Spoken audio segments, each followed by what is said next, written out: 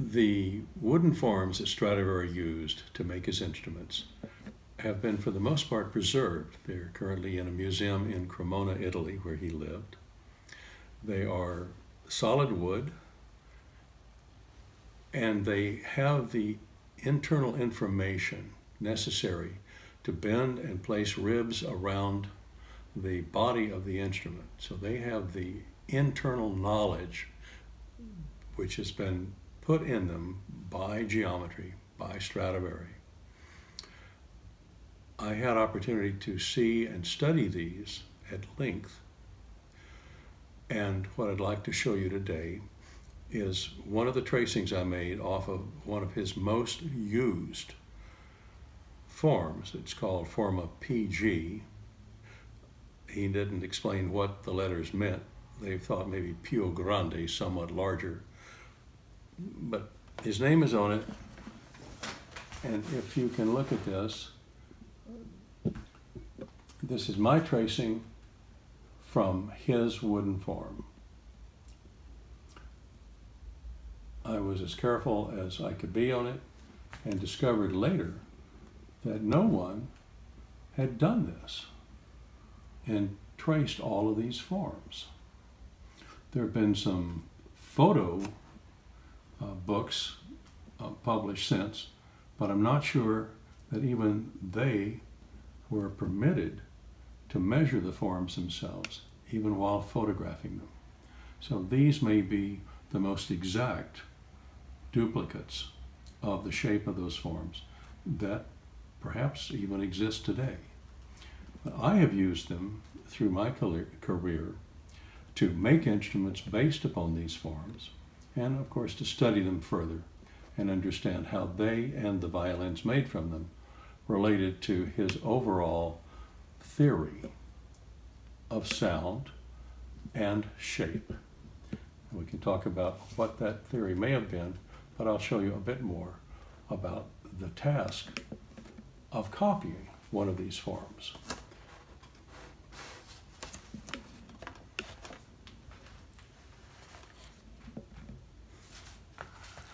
Start perhaps first with this. The Provigny Stradivari of 1716, which is in the Paris, was in the Conservatory Museum, and is now in the Cité de la Musique in Paris. Very nice instrument.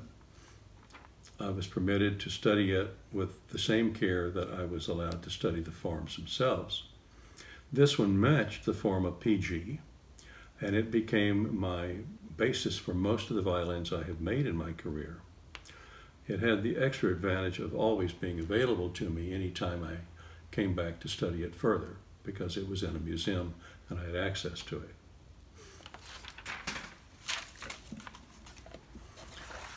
The process of creation of a violin in the Cremonese tradition, that's to say from 1550 to about 1780, was by making a wooden form around which the ribs could be bent and attached. When the form is removed, then you have the rib assembly, generally glued to the back, is the way we were taught to do it. And then from there, you can create the belly and put it together.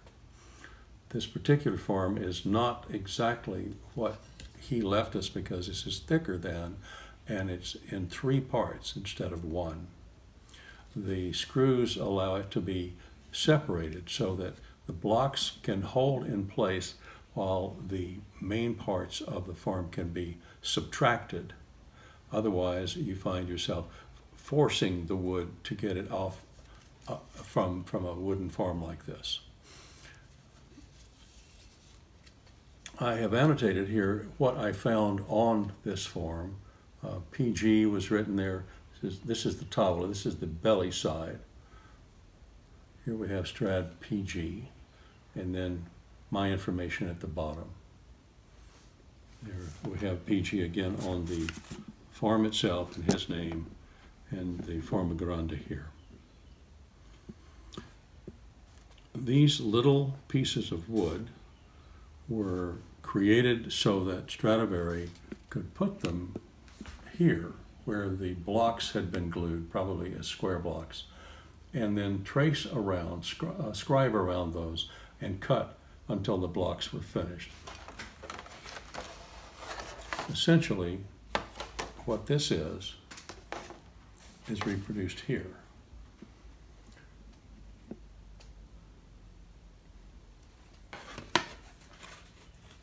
Put it on the form, and you see that the corners extend outside the form itself, but they provide the model to scribe around so that you can cut to that and come up with the shape of the corners. It's interesting that through the years, he used this form a great deal, and although this does not show it, the original had wood inserted. You can see here where an insert was placed because he had carved away so many blocks and ran the gouge down onto the form that he had actually cut into the form. So he rebuilt it and kept going. As far as I know, it was probably used more than any other form in his whole career. And it has the date of 1689 in ink on the form. You can also see here the little compass points, compass marks that I have described in some of my earlier videos, the Minuet lecture in particular. So he had these forms out on the table, and when he needed to, he could refer to these little marks to show him exactly where the F's should be placed when he was ready to cut that part of the belly. Most of these forms have survived very, very nicely. The cello forms are not in Cremona. They may be in Paris. The violin and viola forms are in Cremona. The last thing that I could do with this in making an instrument was to make a template for the outline of the belly and back. This fits over this as that does, and it shows you exactly where the corners are to be finished. These little holes, top and bottom, match small holes here, and with a fine metal rod, I can attach this so it doesn't move, and it gives me very accurate reproduction of all of these dimensions. The question that has been raised in some of my earlier videos has been all of this, what shall I say, more than interest, all this determination to use geometry by these fellows to make their instruments and lay out everything. What was the point of it? Why would they work so hard? What did it accomplish for them? I think I have a pretty good idea why. I'll give you my suggestion. And those of you who would like to pursue this with me, give me a call. Let's talk. I would like to know if I'm on or off track. But here's my thought. Most of the internal compass marks on the forms and then on the work that I have done finding the outline of the instruments tend to resolve themselves into Pythagorean musical ratios, simple whole number ratios.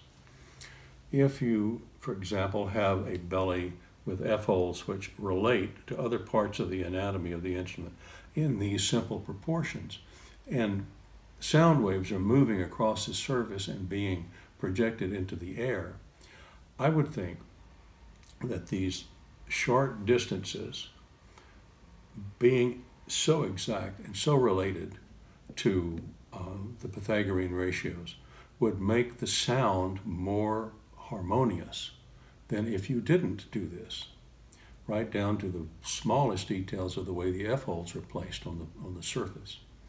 So what are we talking about? We're talking about the harmonic spectrum of any vibrating object, whether it's a string or the belly of a violin or anything in the universe.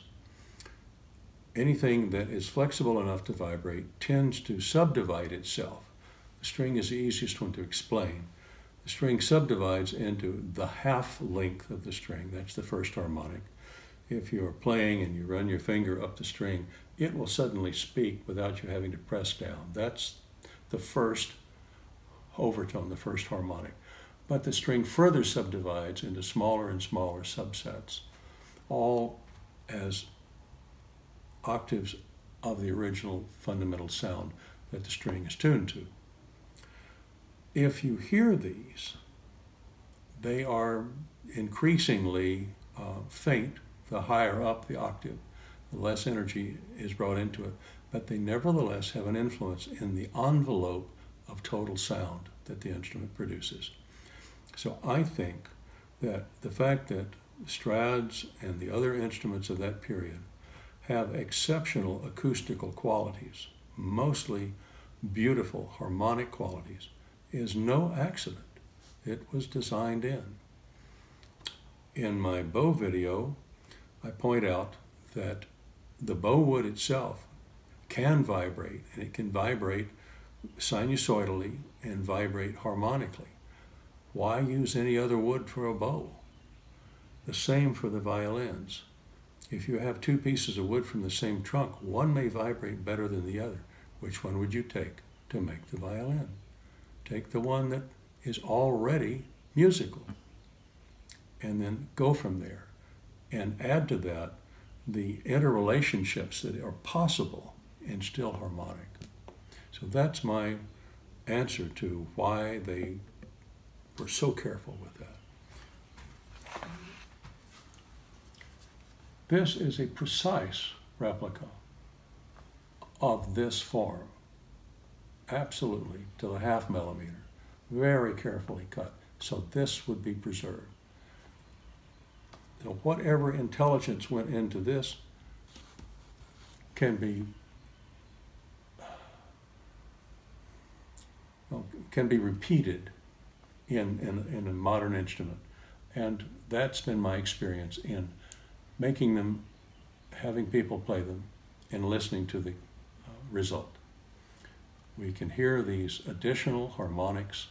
They make, if you will, an aura of sound around the fundamental that really enhances the beauty of the instruments. Thank you.